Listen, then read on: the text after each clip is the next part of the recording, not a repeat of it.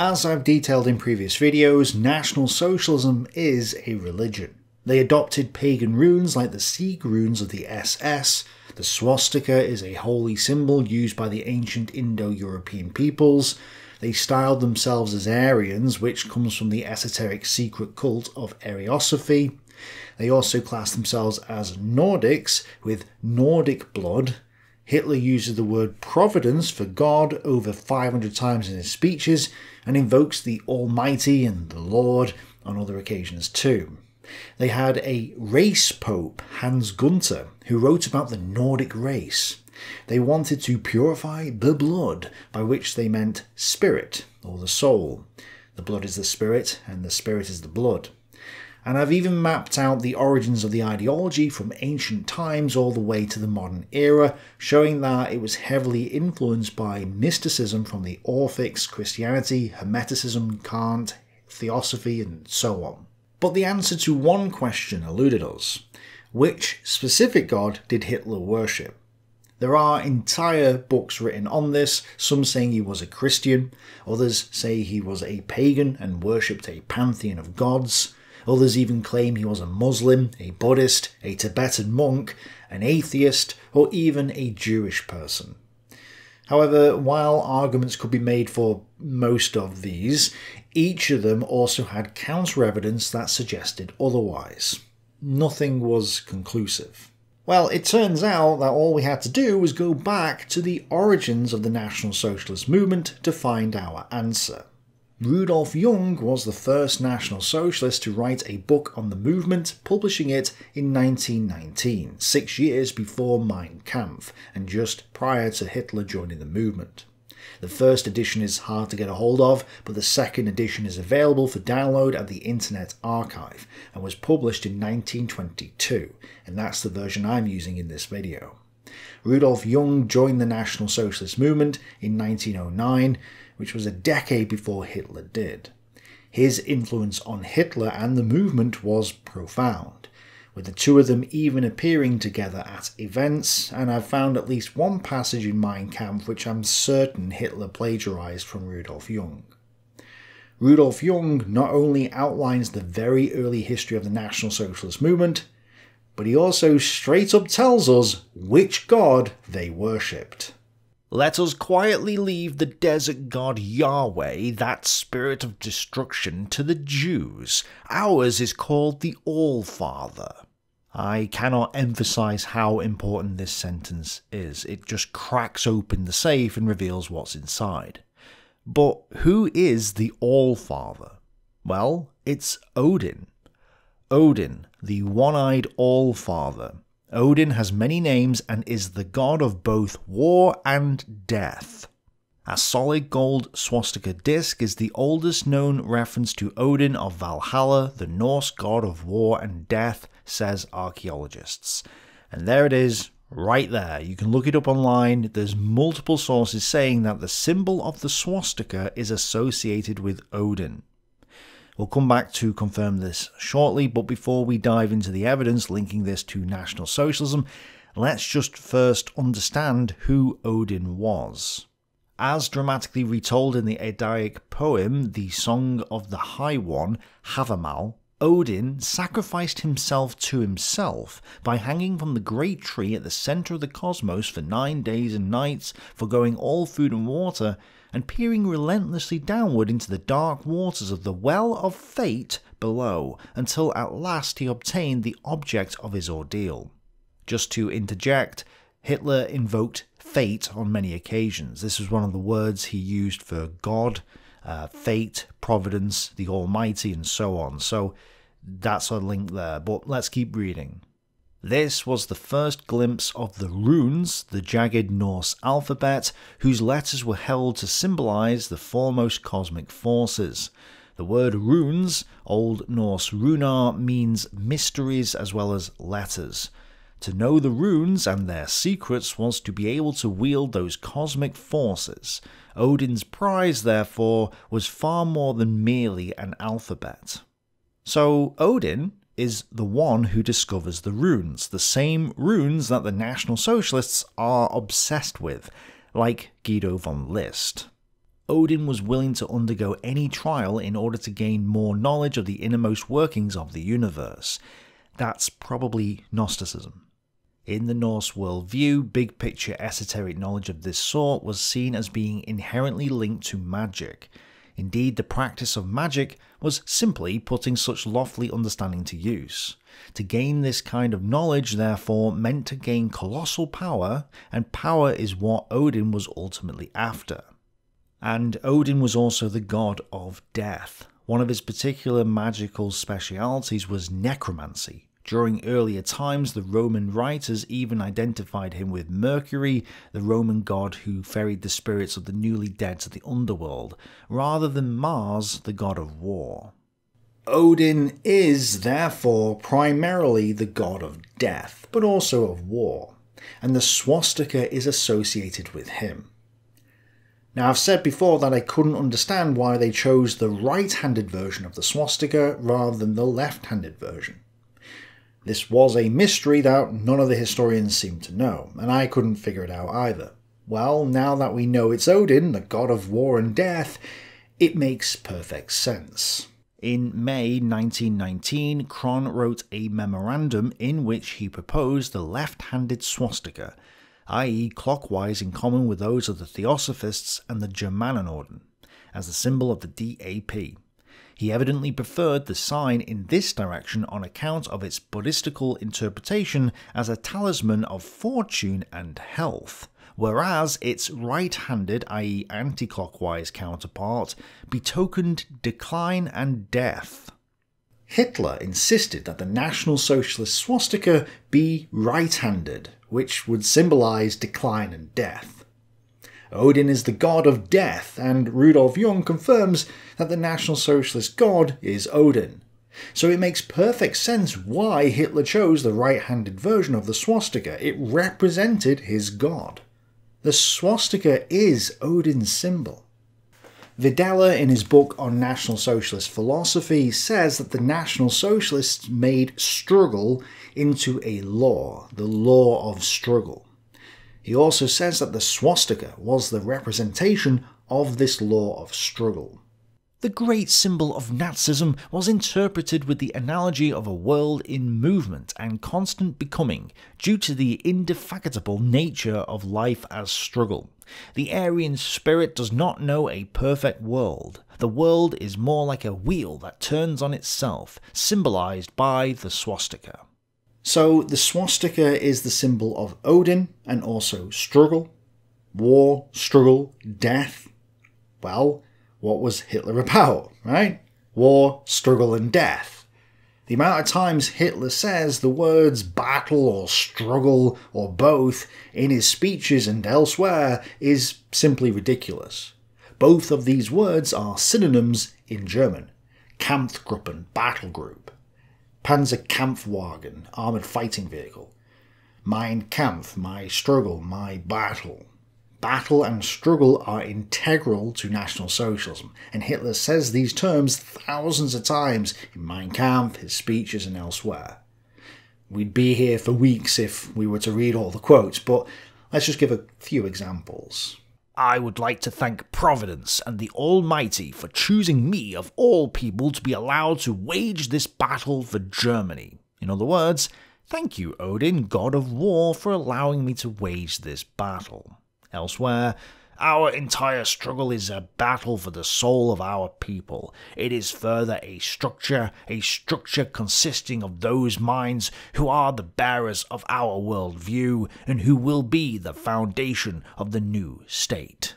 Struggle is a battle for the soul of the German people whose god is Odin. And perhaps most tellingly, we are not pacifists, for we know that the father of all things is combat and struggle. The father, the all-father, Odin, is combat and struggle. Odin is about war and death. That's why they're not pacifists. Here it is, you couldn't make this any clearer. Now, this particular quote is otherwise attributed to the ancient Greek philosopher Heraclitus, who said that change is the father of all things. And there's definitely a link there. But change is also Hegel's Aufheben, which Videla said before means a world of movement and constant becoming. Aufheben and change is struggle and revolution. Hitler, of course, was all about struggle and revolution, so it's all tied together with him, but also Odin. Just to point out, in a previous video on the timeline of these ideologies, I said that there didn't appear to be a connection between Hegel and Hitler. I can now confirm that Helena Blavatsky did read Hegel, so that's where the connection is. I also suspect some of the other early National Socialists like Guido von List probably read Hegel too, but I can't yet confirm that. But regardless, there is a connection between Hegel and Hitler via Blavatsky. And now we've identified Odin as the god behind National Socialism, we can see more evidence of his influence. I should point out that I've independently come to this conclusion after reading Rudolf Jung and doing my own research for previous videos, but I'm not the first to make this connection. There is a book titled The Return of Odin by Rudolf, which makes a similar case. I've only just discovered this book because I've only made the connection a few days ago myself, so I've not had time to read it in full.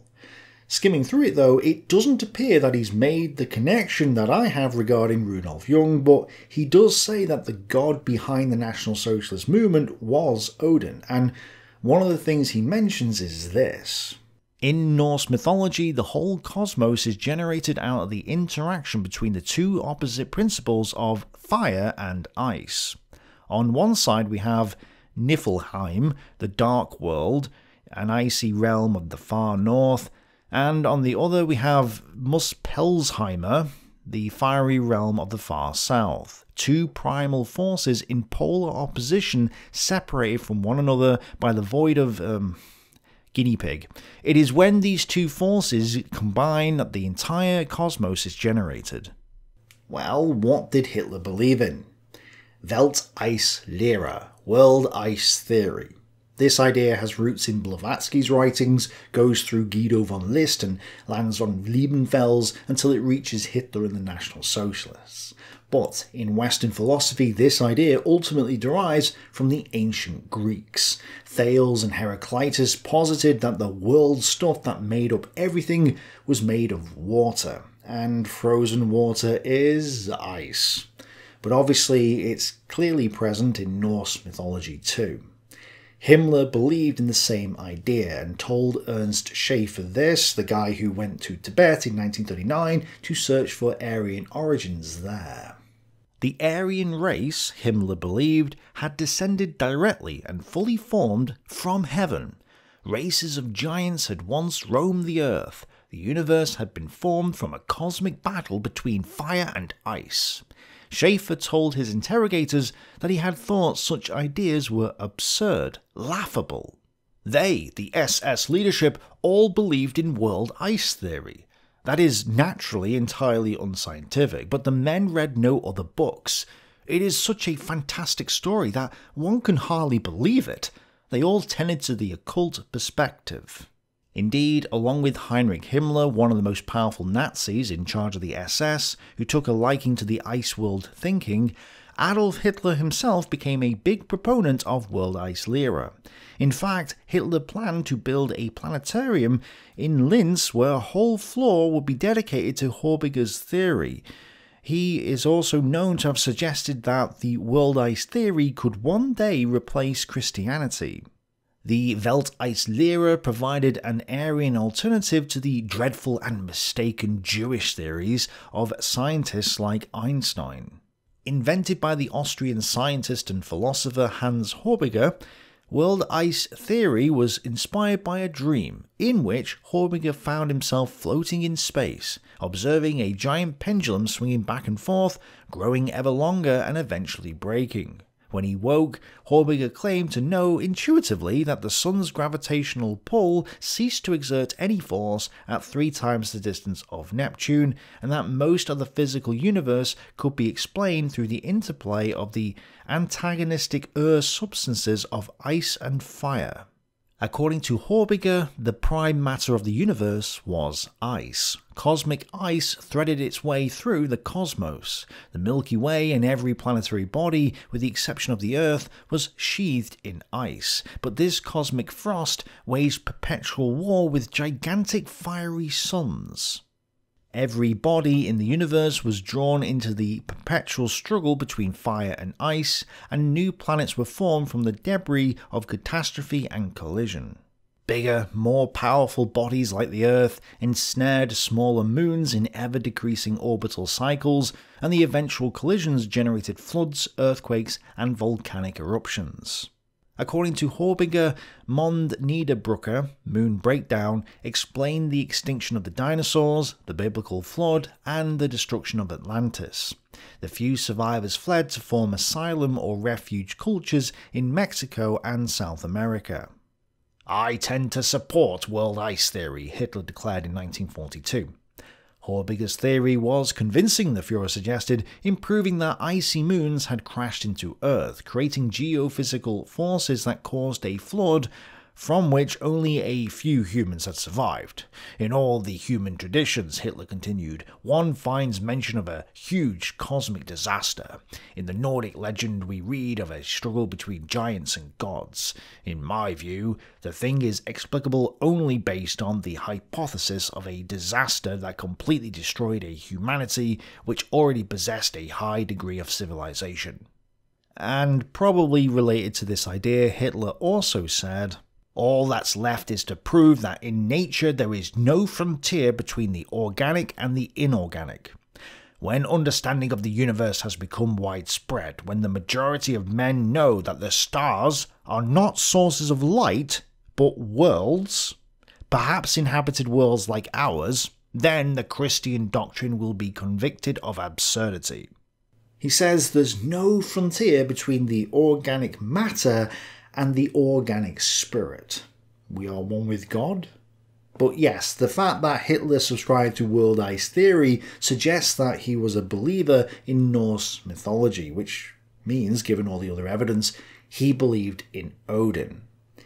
If he didn't believe in Odin, why on earth would he subscribe to such a stupid theory? So this is further evidence linking Hitler to Odin. And it turns out that I'm not the first to make this connection. So far, the seemingly independent reports of Odin's return by the psychologist Carl Jung and the sociologist Denis Duclos have been followed and found to be inextricably linked. Jung's identification of Odin as the hidden unconscious force behind the Nazi movement, and Duclos' notion that the mad warrior of northern myth embodied by Odin is the shadowy inspiration for an epidemic of violence, seem to meet on the common ground of right-wing extremism in the United States. There is a growing pagan movement in the New World that includes a number of Odinic cults. Many individuals on the far right have cast off their Christian identity and turned back towards the heathen gods. Carl Jung was a Hermeticist himself, so perhaps his input is relevant here.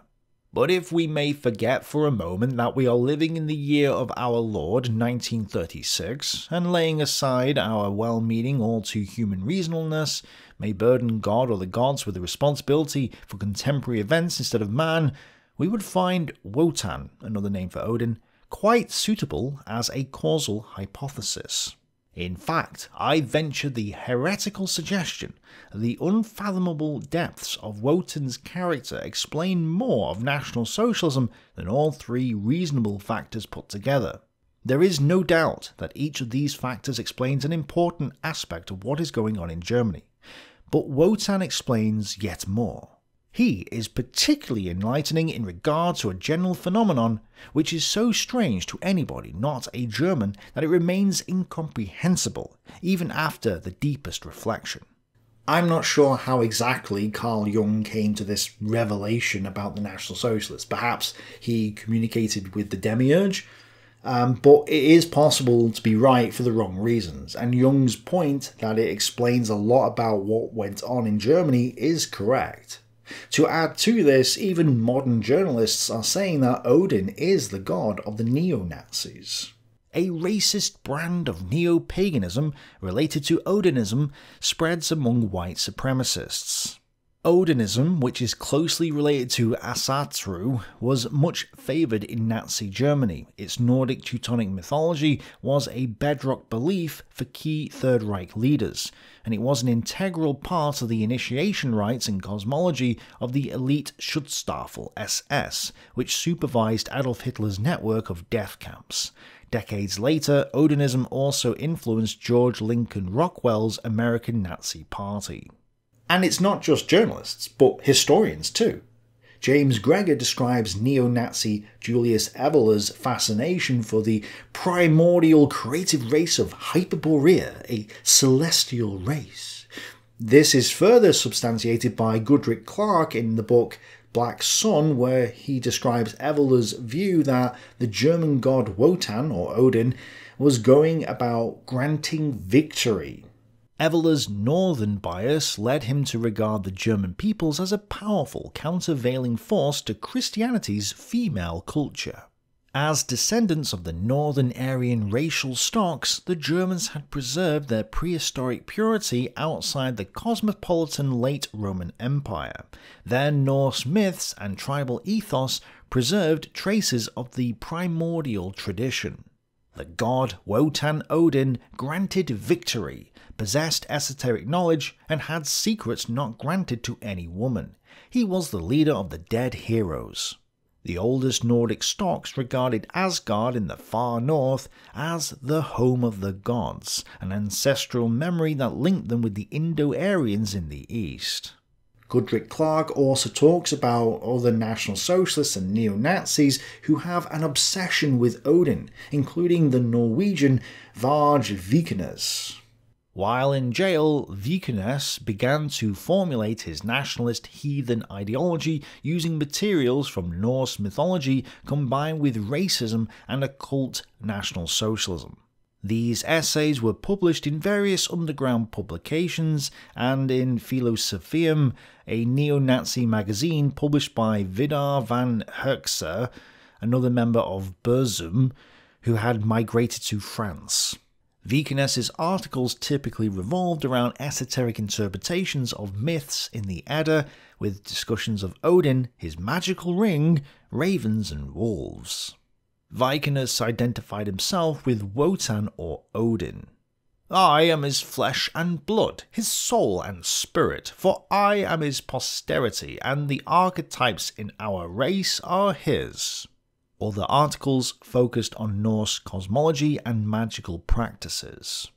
Later in the book, Goodrick Clark states, Odinism today represents the battlefront of racist paganism in support of a white Aryan revolutionary path in the United States, with associated branches and chapters in Europe, South Africa, and Australia.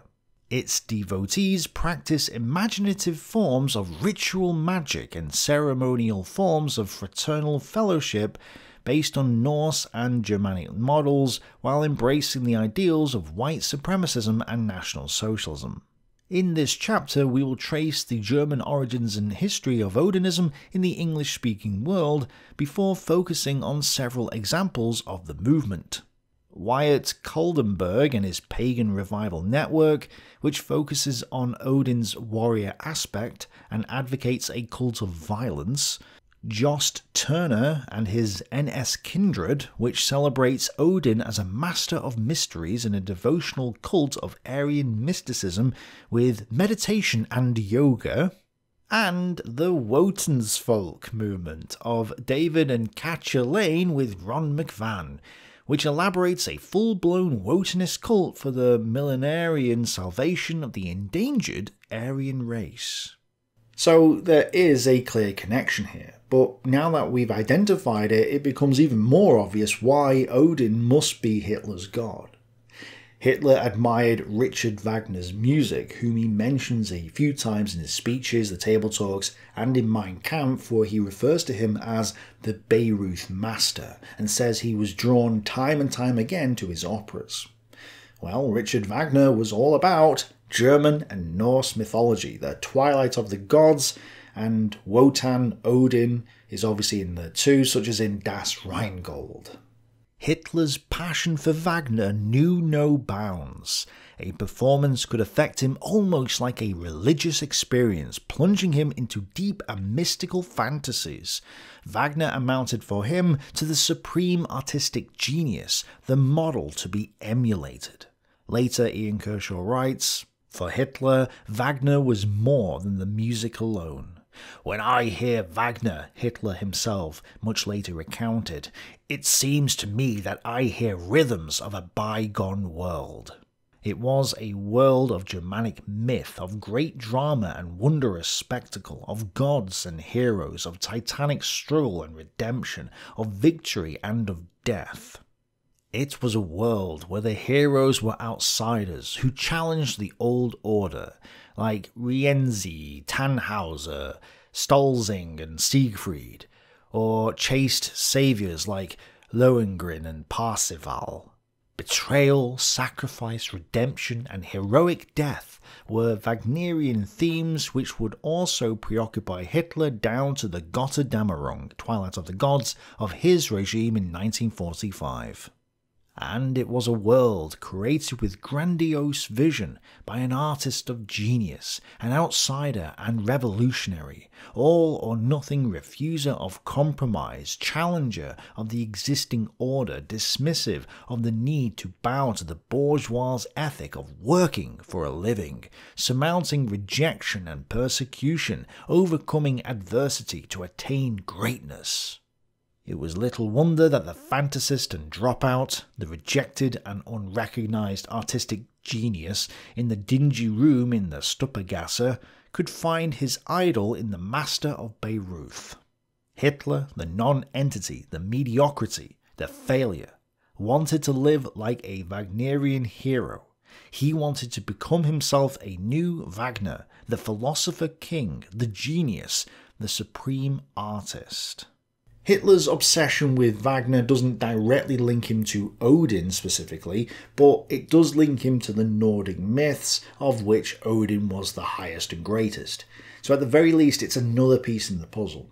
And interestingly, another of Hitler's idols, Houston Stewart Chamberlain, married Wagner's daughter and was obsessed with Wagner as well.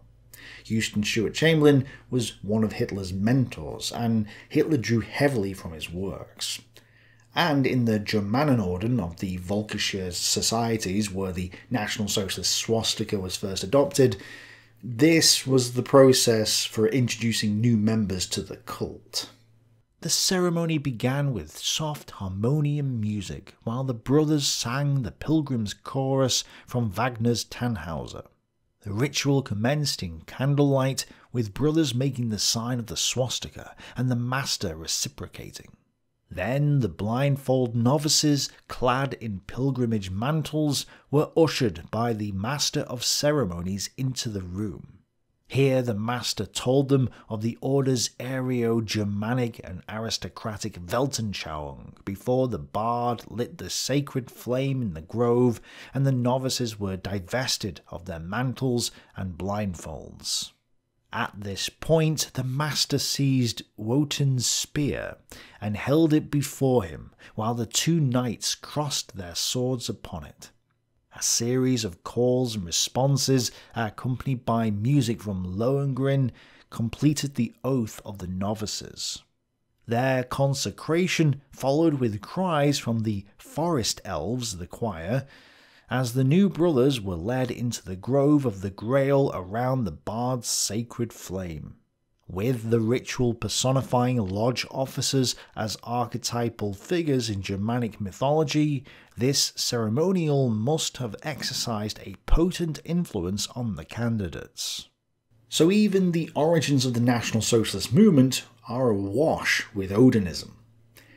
Hitler says that the term Sieg Heil is the battle cry and sacred vow from the German Volk and the National Socialist movement. But why? Let us join the other Germans throughout the Reich who, at this moment, express our love, our dedication, our willingness to sacrifice, our faith, our loyalty, and our confidence in the battle cry, our Volk and our German Reich, Sieg Heil. Another time, And I would like to ask you to join me once again in uttering the battle cry for what means most to us in this world, for which we once fought and struggled and triumphed, which we did not forget in the time of defeat, which we loved in the time of need, which we adored in the time of disgrace, and which is sacred and dear to us now in the time of victories. Our German Reich, our German Volk, and our one and only National Socialist movement. Sieg Heil, Sieg Heil, Sieg Heil. And another time, and thus I ask of you, renew on this day of the greatest and most glorious demonstration in the world, your vow to your Volk, to our community, and to our National Socialist state.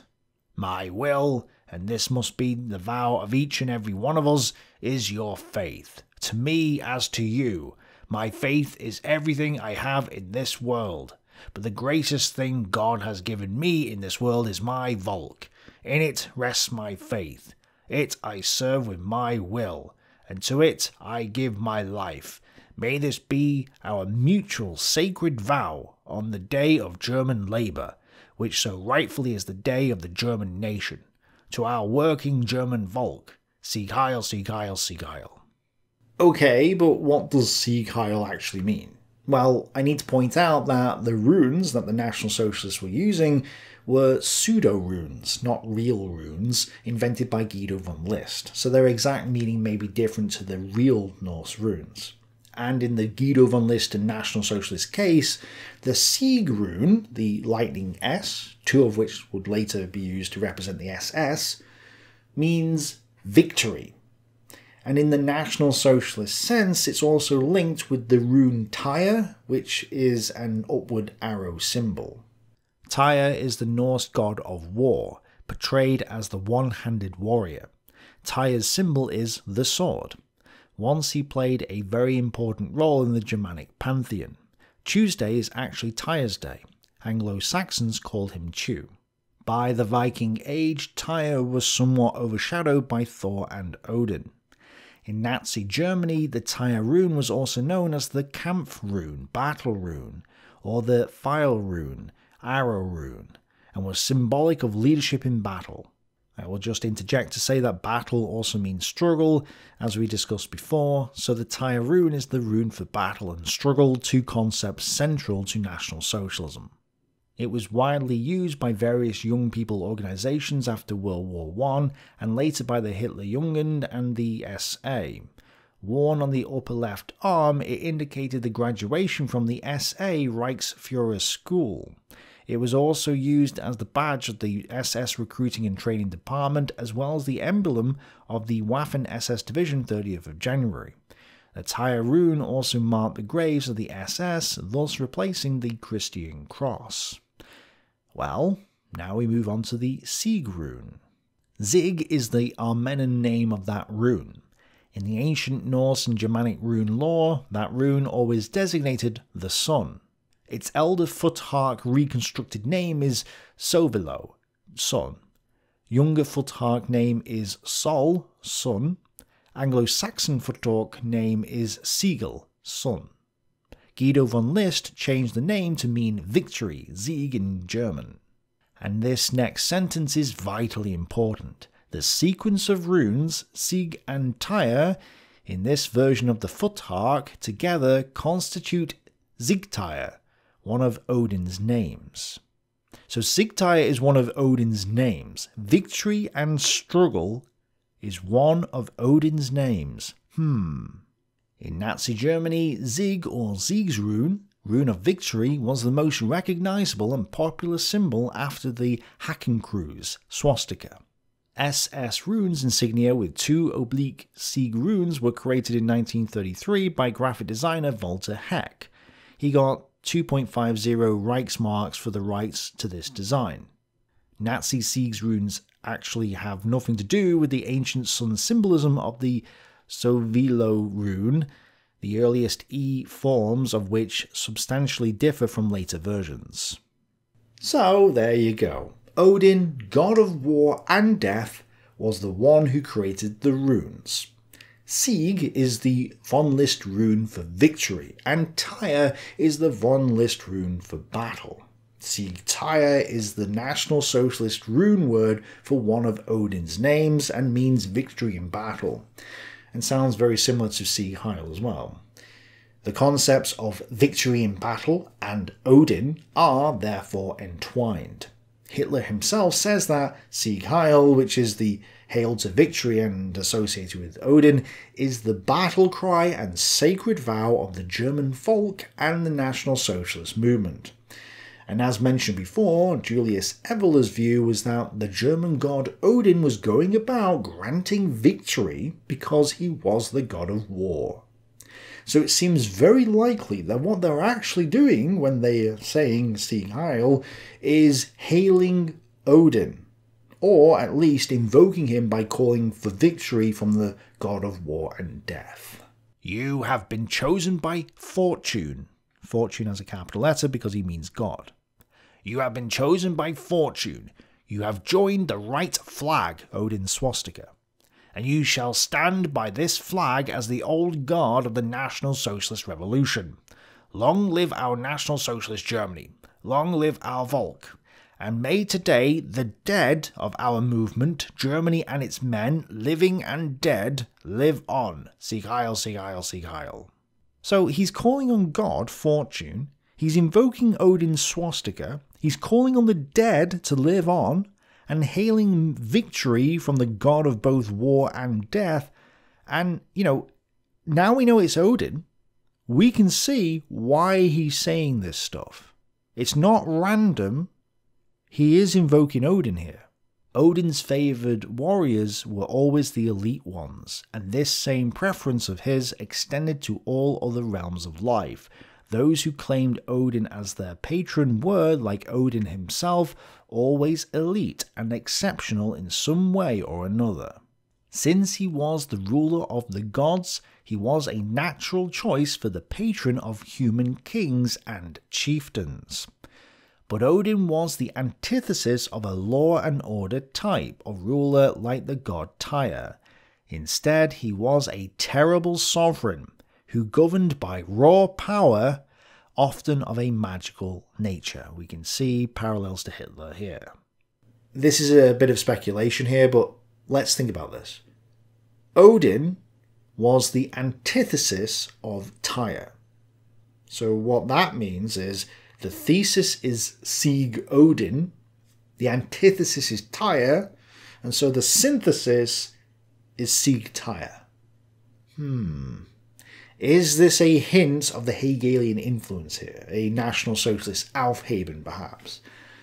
I don't know, but I just wanted to point this out on the off chance that this is what was going on. Some other parallels that may be worth pointing out. McCoy in the book The Viking Spirit says that Odin is the most complex and contradictory of the Norse gods. Again, there's that Aufheben idea of contradictions. Odin's name literally means the inspired one, the ecstatic one, and the furious one, all of which sound very similar to Hitler. Odin is associated with war and boasts in one Eddic poem, "I incited the princes never to make peace," which could go some way to explaining why Hitler never made peace either. Obviously, some of the latter stuff I've just mentioned is up for debate, but I do think that there's enough evidence to confirm that Odin is Hitler's god. Odin is the god of National Socialism, which is a cult. But because Rudolf Jung was all but forgotten and ignored by the historical community, very few historians seem to have read his work or made this connection. So the evidence in favour of National Socialism being an Odin cult was a little hard to prove till this point. But since Rudolf Jung states it as fact, confirming that Odin is their god, and we have evidence elsewhere showing this too, we can see that this conclusion is the correct one to make. And Rudolf Jung also provides us with more information that helps confirm that National Socialism is a religion and why it is the way it is, but I'll save that for another time. I want to do a video dedicated to looking at Rudolf Jung himself, his history of the National Socialist movement, and his influence on Hitler, so be sure to subscribe if you haven't done so already to be notified of that. That actually was the original plan for this video before I realised that I just had to make a video on the Nazi-Odin connection first. I also intend to do a video refuting the idea that Hitler was a Christian, a Muslim, or an atheist, none of which really makes sense if you actually look at the evidence, but again, that's for another time. So, in summary, Rudolf Jung confirms that Odin was Hitler's god. National Socialism is an esoteric religious cult that has a pagan symbol at the heart of its flag, drowns itself in pagan runes, and throws out hails to victory from their war god, Odin. Its leaders believe in the Norse myth of the universe being created by ice and fire, and neo-Nazis are also obsessed with this god as well. Very interested to hear what you guys think about all this, so let me know in the comments below. Thanks for watching, bye for now.